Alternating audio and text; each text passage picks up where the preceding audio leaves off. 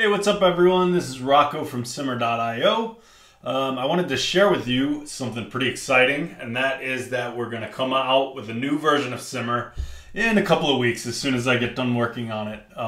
But I did want to show you one little sneak peek of something that's been bothering me for the whole time we had the old Simmer going, and I finally got this fixed with the help of ChatGPT and a bunch of other things. So anyway, let's first look at just a random old game here in Unity. This is one of their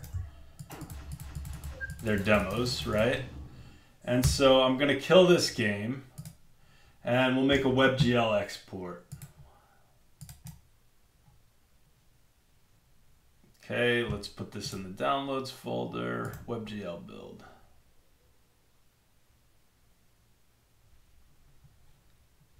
And here it is.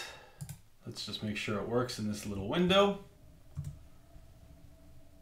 Now I'm going to go to the old Simmer website, which is still what you guys all see. Go to downloads, and we're going to try and upload this thing. This is, oh my god, we don't support compressed gzip or broadleaf files in Unity 2020. And then I'll make you watch this YouTube video about how to disable compression. All right, this is gone, finally. So here we go. I'm gonna go to localhost 5002, which is the new version that I've been working on. You can get a sneak peek here of what it looks like. But anyway, I'm gonna go to upload a game. I'll sign in real quick. And then here's my WebGL build. I'm just gonna grab this. Slide it on here. No error. Let's let this finish and I'll show you how fast it is to get a game online. Here it is. Here's the new publish flow. Let's just test it on Simmer to make sure it works. Looks great. Project name, 3D game. That's what the URL is going to look like, and will be published here.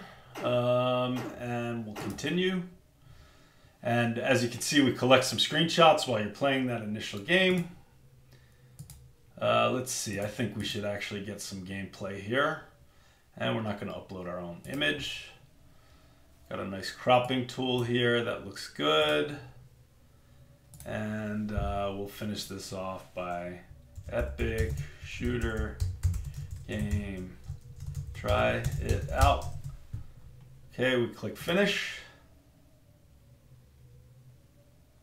And bam, here we are, we're on the edit screen. So that's how easy it's going to be to get your game up there. No more fiddling with compression settings.